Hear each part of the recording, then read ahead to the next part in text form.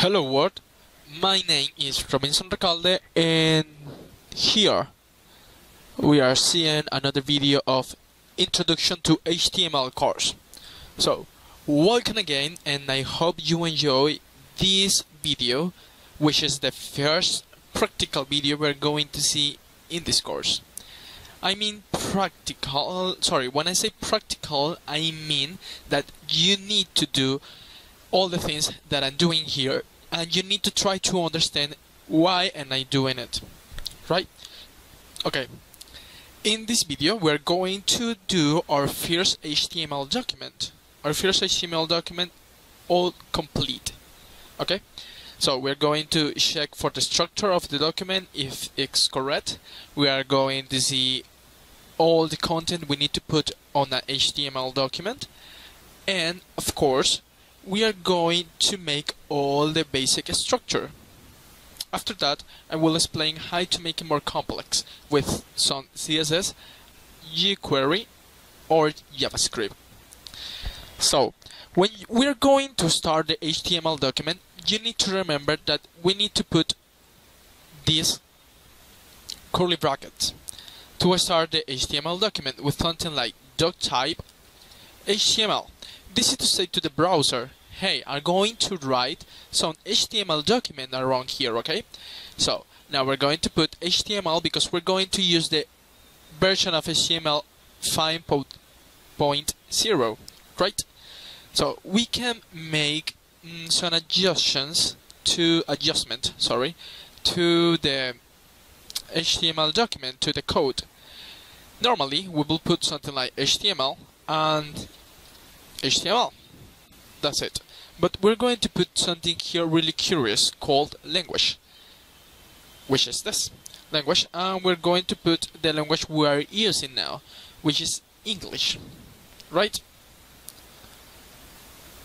Okay, now we are going to save this document as, I don't know, in the desktop, first try .html. And I will look here what it says save as type all files. I will look for HTML, put that HTML again, and we'll save. And you will see how Sublime Text is going to change all the colors you're using on your screen, right? This is really simple. So why are we going to use? So why are we using Sublime Text? The good thing about Sublime Text is that they put some colors when you make a mistake, and they put some colors when you are making the language, so you can make it all right, make it all, I don't know, some visible thing, some good looking things, so you as a writer, as a web programmer, can see all the things you're doing by now. So if I make this, for example, and I forget to put the ending curly bracket, this will happen. All the text is going to put green. Green, it means you're putting an attribute to the HTML tag. The first HTML tag we are using is the type. The second is the HTML tag itself. To make the proper way to say to the browser, hey, we're going to write some code in HTML 5.0, right? So if I write here, it will be all green because the browser, the Sublime Text screen, the Sublime Text software, believes you are going to write some attribute, so some extra attribute to the HTML tag you are now opening. I need to close this, and I need to start here with the beginning of the document. So I have some test document that I've been working on, which is this over here. You can see how all the HTML is developed. Or this is a principal screen, a home screen for a web page that I'm by now working. So here you can see that the third tag we're going to use is the head tag. Remember all the time to close the tags after you follow with the tags you are going to use with the structure of your document, with the personalization of the document you are now developing. Okay, so we have here the meta tag, which is to put a lot of information about your web page. For example, the chart set, it's chart set you're going to use, the Unicode you're going to use on your web page. The Unicode, I mean the keyboard structure, the language you're going to put, the keyboard you're going to develop. Here in Venezuela, which is where I live, because we speak Spanish, we need the accents, and we need the ñ, for example, which is this one, to make some nouns, to put some words on a language. So we use the chart set, UTF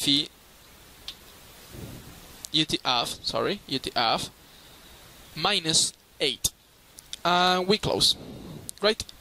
You can see it over here. You have some shortcut icon, which is this one, that you put it to make the icon of your web page. Let me show you what icon. This icon is called favicon, and it's the icon that appears over here. You can see at the Firefox screen. Let me go to Google, and you can see it on Google too. This is the favicon icon, and you can put it on your folder, on your server, to put it on your web page.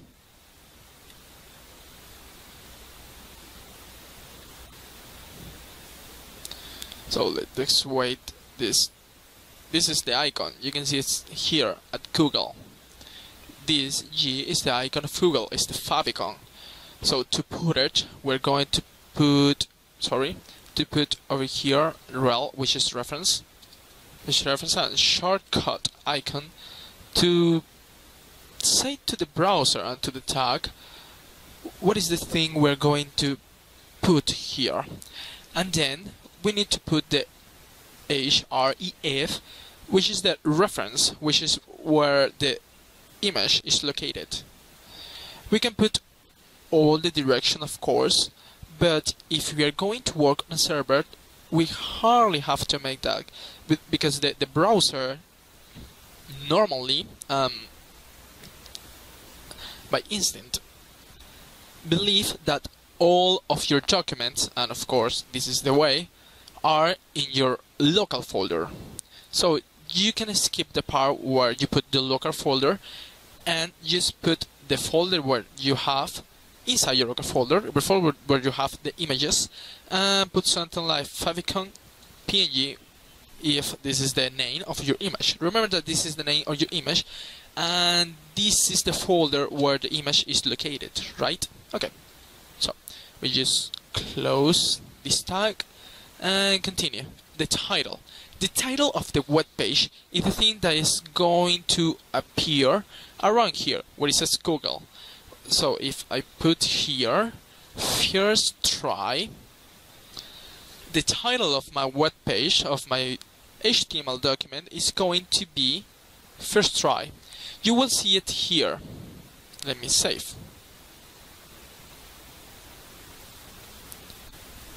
Okay.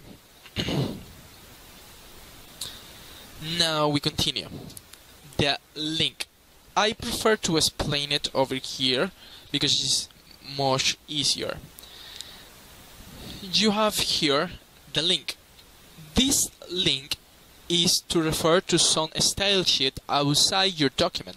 Remember that you can put, instead of link, something like style, and close the style, and here you will put everything you want to put, like it was a CSS document, right? But this is really, I don't know, awkward and an enormous work. So also it can be somewhat disorganized. So you need to be as organized as you can be. So with the link tag you can achieve this. Rel, which is the type of document, you are putting here a style sheet. and again the href. And I don't know, if you have a folder called CSS or a folder called styles, you can put styles and then CSS, I don't know, main.css. You can put all the style sheet you want here, but remember, if you have some code at one style sheet and the same code in another style sheet but different values, the first code that is the first that is going to be here is the one that is going to take the lead, so to speak. For example, if you have, I don't know, another style sheet over here, and it's called, I don't know, styles, the folder, and second main, that's CSS, that is an awkward name. And if the second main CSS you have, I don't know, some code for a class called hello, and in the main CSS you have another class called hello as well, and the value is color red in the first, in the main CSS, but in the second main CSS the value is blue, color equal blue, and the real color that you want is blue, but you forgot that you have the red value at the main CSS. You will see the red instead of the blue, because in this order the one that is taking the lead is the main.css. Now it's really easy to understand, but if you have any question, remember that you can put all of the things at the comment sections. So this script is really important. The script is like the magic code that you can use of jQuery or JavaScript to put, I don't know, some libraries of code on your code to make some awesome things like the carousel, like to make the text bold when you put the cursor on it, and a lot of things. So you can save a lot of works instead of putting something like, I don't know, a script here and text JavaScript. You see that the Sublime Text put it automatically, the type equal to text / JavaScript, and you here is going to put all the code. For example, if I put here def, no, forget this. If I put here all the JavaScript code, it will take it as something normal. But you can also put something like a script src, and here put the link, the URL to where the JavaScript is located, so you can save a lot of works and a lot of lines of code. So this is everything for the head.